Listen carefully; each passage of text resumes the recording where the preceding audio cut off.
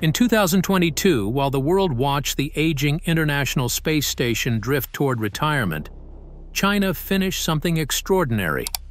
An entirely new outpost called Tiangong, assembled in just 18 months, and now the only fully functional space station circling Earth. Inside, taikonauts live and work in silent, pristine corridors built for mastery and endurance, not survival. This isn't humanity's backup plan. It's the opening move in a new era, where China's heavenly palace sets the rules above our heads. What is life really like inside Tiangong, and how did it change the balance of power in orbit?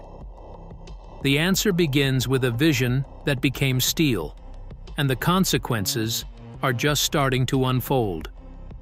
Before Tiangong, the world's space stations took decades to assemble, piecemeal, slow, and often at the mercy of shifting budgets and international schedules. China chose a different path. In April 2021, the Long March 5B rocket thundered off the Wenchang coast, carrying the Tianhe core module into orbit. Less than 15 months later, 2 more launches followed: Wentian in July 2022 and Mengtian in October.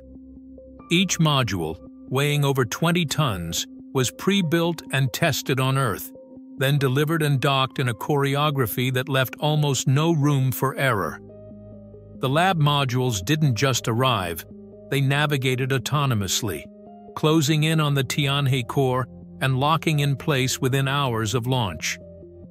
Docking times hovered around 13 hours, a feat that compressed what once took years into a matter of days.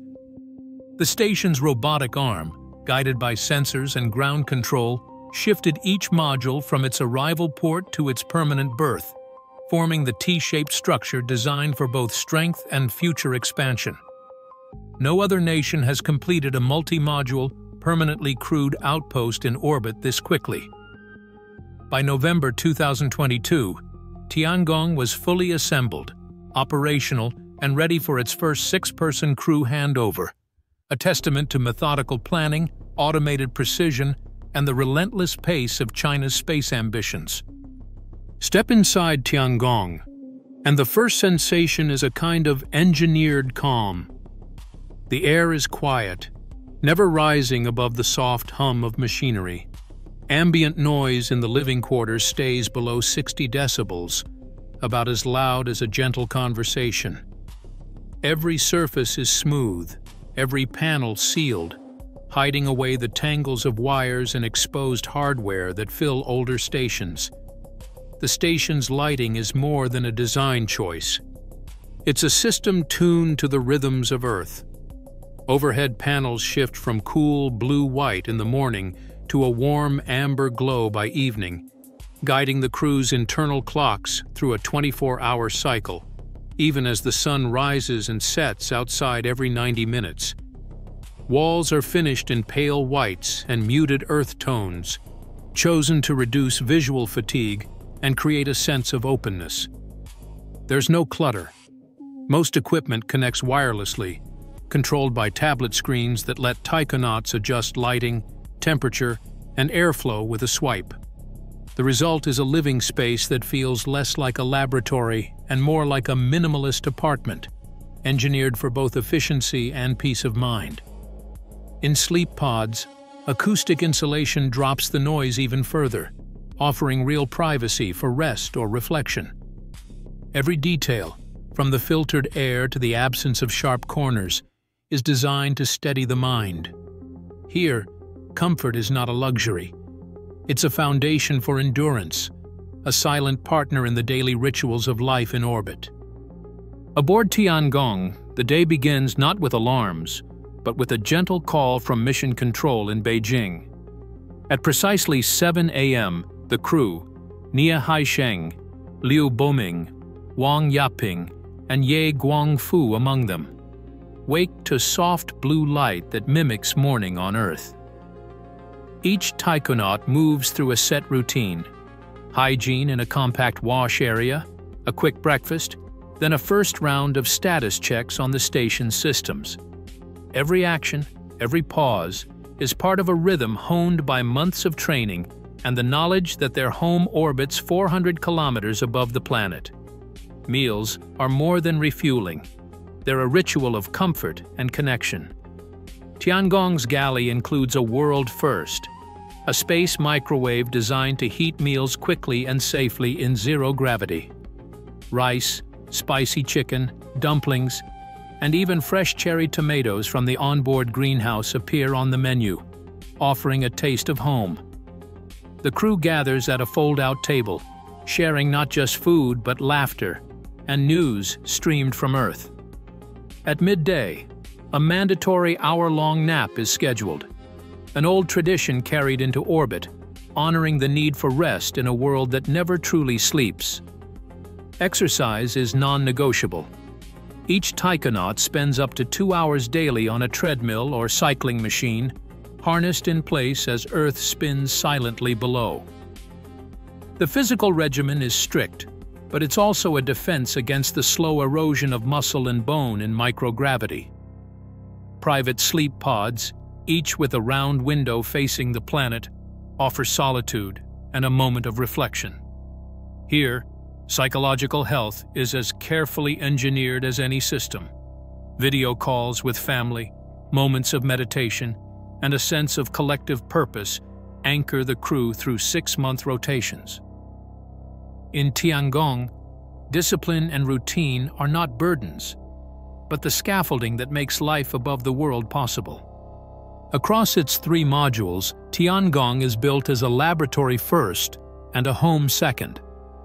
Every wall and corridor holds the machinery of discovery.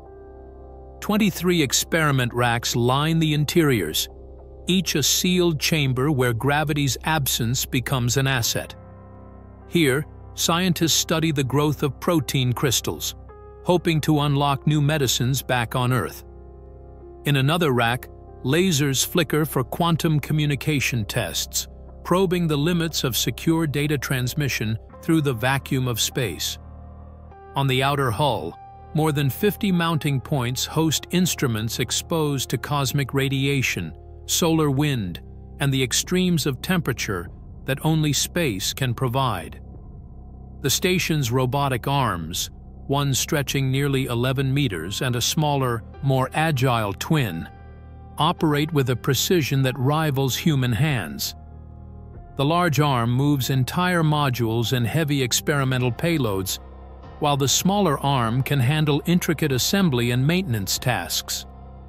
Together, they can even dock incoming cargo ships or reposition equipment without a single spacewalk. During the autonomous docking of the Wentian module, these arms responded to unexpected sensor feedback, shifting from automated routines to ground-controlled overrides in seconds, a demonstration of both technological finesse and fail-safe design. Tiangong's research isn't limited to China's ambitions alone.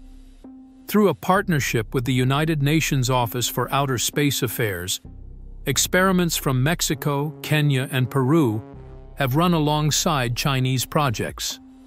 Access is granted through a competitive process, and over a quarter of experiment time is reserved for international teams.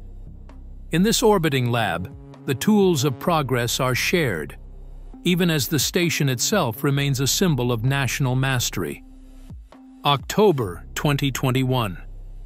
A Starlink satellite, drifting off its planned course, was projected to pass less than a kilometer from Tiangong.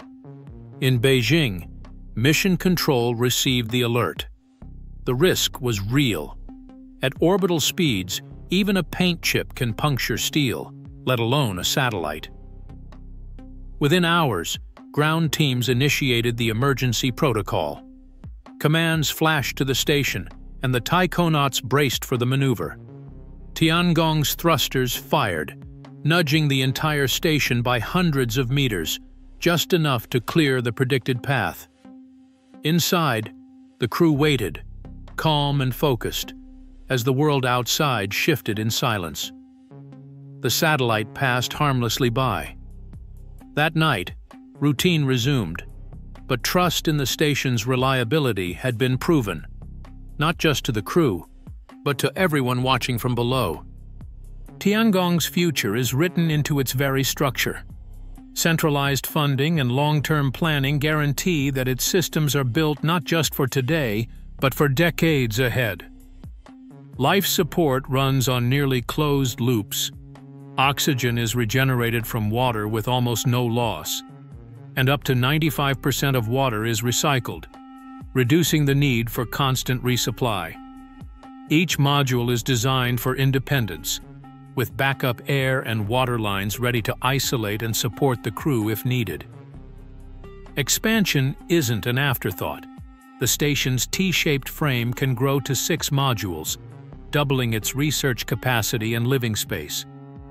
In 2026, the Suntian Space Telescope will join this orbital network, docking for maintenance and upgrades before resuming its independent survey of the cosmos. This approach, modular, sustainable, and always ready to adapt, anchors China's presence in orbit, turning technical resilience into long-term strategic advantage. In less than 18 months, China assembled Tiangong, the only fully operational space station currently in orbit, through 3 synchronized Long March 5B launches between 2021 and 2022. Inside, taikonauts live by strict routines, supported by 100% oxygen regeneration and 95% water recycling, with private quarters and advanced labs for international science. Documented events, like the station's real-time orbit adjustment to avoid debris, highlight the crew's training and Tiangong's resilience. Yet the full details of China's long-term expansion plans and the selection process for international collaborations remain classified. As the International Space Station nears retirement, Tiangong stands alone, shifting the center of orbital science and diplomacy. The evidence shows a disciplined, self-reliant approach, blending technology with human endurance. Tiangong is not just a symbol of China's ambitions, but a live demonstration that the leadership of space is changing, and the next chapter is already unfolding above our heads.